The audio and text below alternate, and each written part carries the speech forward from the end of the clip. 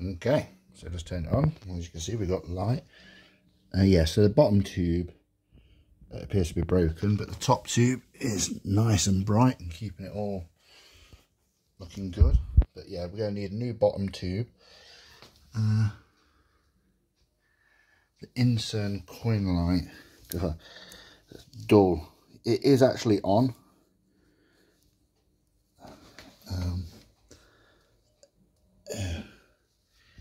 You can, I've got the light on. You can see it's on. Maybe it needs a bit of cleaning. But anyway, we've got, as you can see, a little bit of art damage down here. Anyway, let's put some coins in then. So, I put the big 10p's in the tube because I should have saved one. In fact, just 2 shilling coin, the same thing, worked out. So, the coin doesn't even want to go in right. And if you do manage to push it in, it just rejects it instantly. So, somebody's had a go at this, and that clearly isn't doing anything. So, somebody's had a go at that and buggered it up. I do actually have a couple of 10p tokens. It's got the bar across there, so I'm guessing it doesn't want to accept tokens. No. I think it's been converted to all cash because it paid out this in all cash. Anyway. But luckily, it still has the 5p mech and falls to the bottom, goes down the tube and everything. And there we are. The start button is lit. You can hear the variator turning. I believe it's the variator that turns.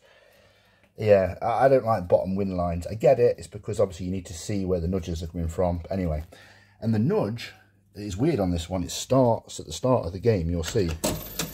But yeah, the wheels spin, stop on their own. Nice.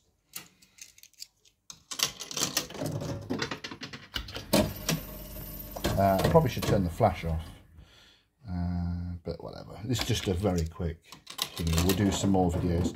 And basically just want to see, or we'll play out all these 5p coins. We've got, I think, £1, 5p and, yeah, £1, 5p and 5p coins. Then we've got 3 shillings, an Isle of Man 5p, 3 shillings, and we've got a 25-cent Canadian coin, which I think it takes. It does take. So you can play with Canadian quarters as well. I wonder if you can play with US quarters. I do have a lot of those.